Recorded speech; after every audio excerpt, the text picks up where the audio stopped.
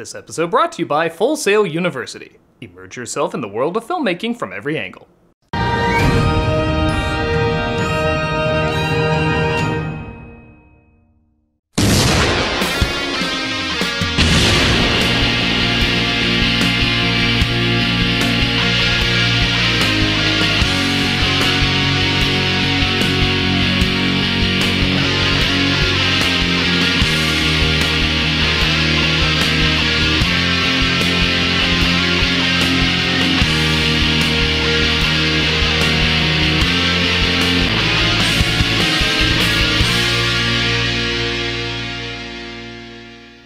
Hello, I'm the Nostalgia Critic. I remember it so you don't have to. The 90s was certainly the era of bratty kids, wasn't it?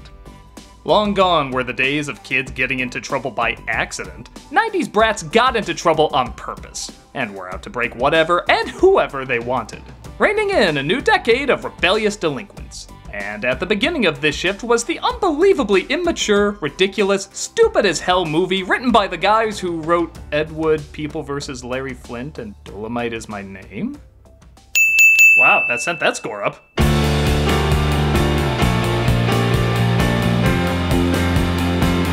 Released in 1990, Problem Child did not receive much love from critics when it came out. This isn't surprising as, well, it's a really stupid movie. It's incredibly mean and violent, which would be fine if it wasn't so incredibly dumb and idiotic. But much to my everlasting shame, I kinda love it for that. Okay, here's the thing. Everything said about this movie is true. It is hopelessly moronic and childish. But it's a movie about a snot-nosed little brat that feels like it was written by a snot-nosed little brat. Being a snot-nosed little brat myself in the 90s, I felt like this movie gave me all the crude, cartoony, mean-spirited fantasies that a lot of children like me had at that age. This might be why the film was such a hit, resulting in a sequel as well as a cartoon series soon after. But is it actually good? How do I put this? I don't think the film cares. It's not setting out to impress, delight, and show off. It's setting out to mock, laugh, and get in trouble. Which in some respects, it did get in. People walked out at test screenings. It still sits at 0% on Rotten Tomatoes. People even protested the poster for animal abuse. It lives in a sadistic, adolescent world, and honestly, I think it's aware of that. But 30 years later, does that equal out to any value for adults? Let's look at this masterpiece of idiocy to find out. This is Problem Child. We open with our main character, Junior, played by Michael Oliver, being left at a doorstep by his mother, presumably with a note that says feed him lots of milk. Or maybe not. Well, that calls for immediate abandonment. The credits roll as Junior is passed from house to house, each one falling victim to his chaos. That needs a recall. I love that they drop him off via basket despite him being too big as he gets older. It's even the same basket, like each house held onto it just in case they wanted to ditch him. It's that kind of mean-spirited movie. Oh, so you want to play rough, huh? I like a comedy where half the footage can be deleted scenes from The Good Son. Meanwhile, two parents named Ben and Flo, played by Jason Ritter and Amy Yasbeck, go to a fertility clinic where they get some bad news told in the worst way. The test came back positive. That's good. No, positive is bad. No, positive is good, negative is bad. No, negative is good. You see, you are positively infertile. This is the childish bad taste you're in for. If you're not laughing by now, you're gonna hate the hell out of this. He continues to explain the problem using a model. This is your uterus. Yellow thing is your ovaries. And this, you know what? It doesn't matter because you don't even have a yellow thing. And your green thing is brown. I'm sorry! By the gods that curse me for having me like films like Ace Ventura, Happy Gilmore, and Maximum Overdrive, this really makes me laugh! That purple thing is your cervix. Oh my God. Meanwhile, we see Junior is dropped off at an orphanage where he takes pictures of the nuns naked, still riding that 80s PG into the 90s. And he gets some laughs from the kids showing how nasty the food is. Ow! Hey, lady, hands off the merchandise! You're gonna hear out of that thing! Okay, so Junior's performance in this is perfectly obnoxious. He makes big faces, smiles at his own jokes, always shouts his punchlines, much like a real mean kid who thinks he's hilarious would. I want these pots so shiny I can see my face in them. This one kinda looks like you. Again, if you give in to the idea that this is a film about a bratty, attention-hungry delinquent written in the style a bratty, attention-hungry delinquent would write in, he works well. If you're not down for that, you might see him as an evil Ronald McDonald puppet you want to smack. But either way, he's giving his all. There's so many films where the child actors are wooden or not focused or are just saying things in a way that sounds cute. This kid knows he's a little shit in this movie and acts accordingly, matching the rest of the film's immature tone perfectly. He even looks up to mass murderers. Yeah, that's the side plot. He turns on the TV to find a psychopath named the Bowtie Killer, played by Michael Richards, is recaptured and put back in jail. I'm not a bad guy. I'm just misunderstood. Nobody cares about me but me. Oh, too easy. I need a challenge. The nuns are so pissed off at Junior's constant attacks on them that they tell the head of the adoption agency, Mr. Peabody, played by Gilbert Gottfried, yeah, this film was getting too quiet and subtle, that he has to go. He's evil! That's a wicked mind. Look what he did in art class. Skeletons, headless corpses, monsters devouring human flesh. Has he been reading the Bible again? Junior likes the idea of being kicked out and tries insulting Mr. Peabody to make it go faster. What's so funny? You are, you stupid dick. Same rating as Frozen, folks. Maybe what maybe. the child is trying to say is that... My God, which one's the child and which one's Gottfried? While being part of a pen pal program, Junior writes to the Bowtie Killer who confuses it for another killer named JR. I love how afraid even the guards are to be around this guy. Hey, Warden! I have to say, this follow-up to the Seinfeld finale is more violent than I thought it would be. Ben and Flo decide to adopt, and Peabody pushes Junior as the perfect child. I'll admit, I love the big selling point is that he wears a bow tie, not knowing it was inspired by a serial killer. Hey, we must have gotten a pick of the litter. Look, everyone's come out to see him off. Just like when I left Catholic school. Here, kitty kitty. No, Junior, make nice with Kitty. He just got used to his cat sound effects that are in everything. So what do you think, big guy? Well, there sure are a lot of clowns. And with this new miniseries coming out this year, you're sure to love him even more. They invite over his new grandpa, played by Jack Warden, and tell him there's a new bundle of joy in their lives. You and Flo cooked up a cute little kid for my campaign. You know, I thought you were getting fatter, Mama. And here I thought doing that Mel Brooks film put the kibosh on that. Junior sets the room on fire and blames it on one of the toys malfunctioning. The grandfather doesn't trust him. Accident my ass. Get rid of him. It's the last time I set foot in this house. I'm sorry, I get it. I get when people say they don't like this movie. It's completely understandable. But watch this on a loop. Tell me those aren't the gifts they play in heaven. Stephen Hawking's laughing his ass off at this. Get rid of that kid. Oh, get rid of him. Ben is convinced that both occurrences were accidents and stands by that Junior is still a good little boy. I want to be a great dad, and you know what? I will never be too busy to sit down and listen to what's on my son's mind over a nice cup of hot cocoa. John Ritter really is the perfect choice for this nice father being driven to insanity.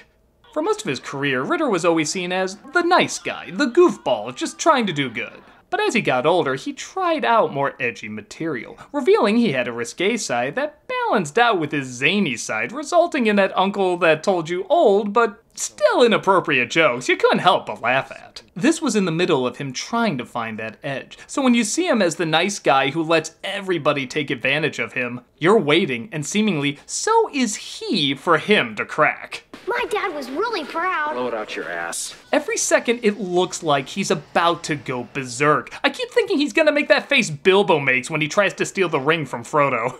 We're never gonna get rid of you. You're here forever. He takes Junior camping, which leads to some great animal cries from his slingshot. It's no deal for campsite. But he doesn't get along with the other kids, so he pisses on the fire. Can't all be winners. Wow, is that a weak fire? Is he the Dirk Diggler of hoses? I bet you've never been camping before. It's so much fun. Junior lures a bear to the camp, but of course, Ben thinks it's just his friend in disguise. This is great, bro. He's not so bad. I'm kind of fascinated by how intriguingly disinterested this kid is. Yeah, we could die, but doesn't mean I can't enjoy the mustard on my cheek. Help! So that's supposed to not be the guy in the bear suit, right? They put together Junior was behind the scheme, and Ben tries to figure out how to punish him. Children often misbehave just to get attention, and we should resort to discipline only when other forms of positive reinforcement have failed. Like if I tell myself this is objectively a good movie, maybe I'll finally see it as that. Dickhead. Leave me alone, I still like it!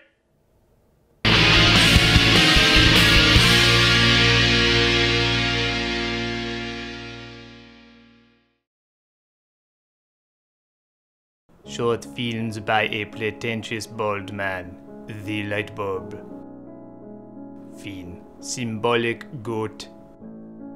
Fin. Not everyone can be great at film, but you can, by going to Full Sail University. Working in the film industry is an exciting and rewarding experience. You know you want to be a part of it, but you do not know where to begin. You should check out Full Sail University, where you can learn all aspects of filmmaking in cinematography, either on campus or online. A poorly edited running joke. I'm Fin. Full Sail's Film Bachelor's Degree program immerses you in the world of filmmaking from every angle. You'll gain hands-on experience while learning what it's like to work on a large-scale production from start to finish, giving you a feel for the role each crew member plays and allowing you to specialize in the ones where your strengths and interests lay. Drawing of Invisible Man with Sharpie on black construction paper.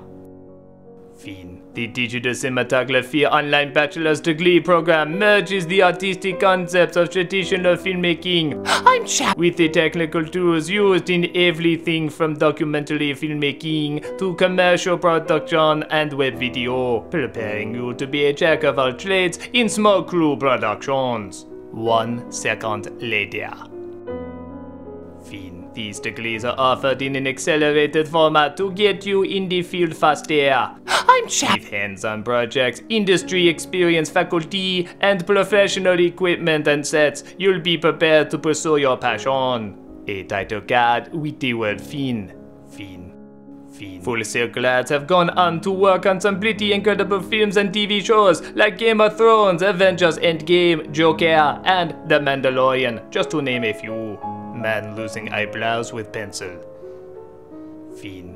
If you want to find out more about these film programs and how to get started, visit fullsail.edu/nostalgiacritic. Again, that is fullsail.edu/nostalgiacritic. A poor French, possibly Jamaican accent advertising good advice. Go to fullsail.edu/nostalgiacritic to find out more today.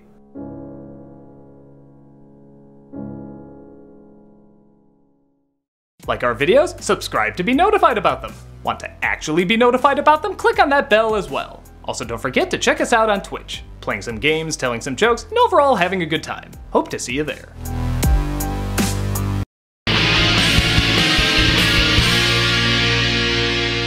So the family goes to a birthday party that requires Halloween costumes. Don't act like that's not a thing. But Junior doesn't seem to fit in well. He's a new boy, but he can't play with us. He's got cooties. Now come on, they almost have a vaccine for that.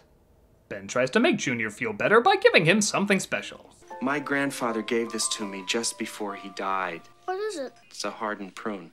Grandfather became a little senile toward the end. He thought it resembled Roosevelt. Alright, we may have found an heirloom more crazy than Walken's pocket watch. In one place he knew he could hide something, his ass. This has pretty much no impact on Junior as he sabotages the party, making everybody's life a living hell. Oh, it's deleted. Flo demands that Ben gives Junior the discipline he deserves. Here, be a man. I'm gonna brush his hair so hard Barbie would be jealous. He finds he can't spank him, but does decide to take back his allowance. The whole buck? That's right, now just hand it over. I wonder if he's got change for a 20. Ah, the sound of the last parent dragging their kid out of the theater not knowing what they got themselves into.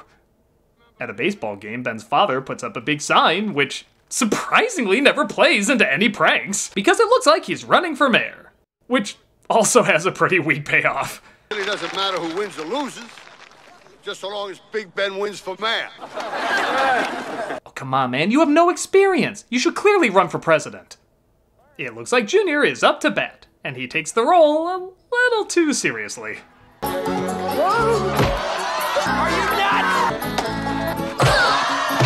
I have a feeling they cut away from the violence so they could keep this film PG. Not that there aren't a million other things that should get it a higher rating. But ironically, the crowd's reaction and the shot of the players on the ground actually seems more graphic somehow. We've adopted Satan. Yes, I knew this was a sequel! Junior finds out he's about to be taken back to the orphanage, but when Ben finds out he's been returned 30 times, he decides he doesn't want to be 31. It's easy to give up on a kid. Damn straight it is. But problems don't just go, Flo. You know? God bless how stupid this movie is. But Junior doesn't believe him and tries driving off with the car. Ben still gives him encouragement despite almost killing him. Look at you handle this, baby. I'm so proud of you, son. Oh, he got one of the mannequins too. Oh wait, that was supposed to be a real person. Well, on the big screen, I'm sure it's harder to notice. After Ben pays for the damages, completely wiping him out, the film inevitably asks, how dark can we go? Oh, whose father hasn't tried that? Right? But it looks like the bowtie killer escapes prison, and I kinda love that this works. And he makes his way to meet up with Junior, who thinks he's a criminal. I mean, I don't know, a crime was about to be committed here. I drove 1,000 miles to hang out with a 7-year-old. I'm gonna be 8 in 2 weeks. Junior says he's his uncle, which gets the parents excited that he might take Junior away. I just love that Ben all this time is holding on to the pillow, as if he's still waiting for the right moment to kill this brat. I ain't been with a woman in 15 years. How dark will this go again? Did you say 15 years? Oh, okay, not that dark. The next morning, Ben finds the bowtie killer kidnap Flo and Junior, and in keeping to the absolute rottenness of this movie, he's pleased as hell. Goodbye, Junior. I am so sad to see you go. $100,000? Ha! Made a kid's cartoon out of this, you say? He discovers, though, that Junior drew a nice picture and held on to the prune. Aw, maybe he wasn't worth suffocating. The killer stuffs Flo into a suitcase. Oh, he didn't kill her, she's still alive, so that totally makes sense. And he tells Ben to meet him at the circus. I've never been to the circus before. Yeah, well, I hate circuses. Nothing worse than a bunch of clowns trying to make you laugh. That was literally the sum up on Rotten Tomatoes. Ben comes to save him, but Junior kicks his own way out of his clutches. Come on, let's have some kicks. Good idea. I'm actually shocked the film was mature enough not to put a sound effect over that crotch shot. It actually feels a little weird without one. Dare I say, not right. I'm sorry, but I gotta put one in to balance out the universe. Don't worry, I'll make it especially hard and crunchy. Sorry, there's no such thing as a quiet kick to the balls. Junior runs away with the money and stumbles into the middle of the show. I'll get you now! However, did this guy get recaptured? He's so good at keeping a low profile.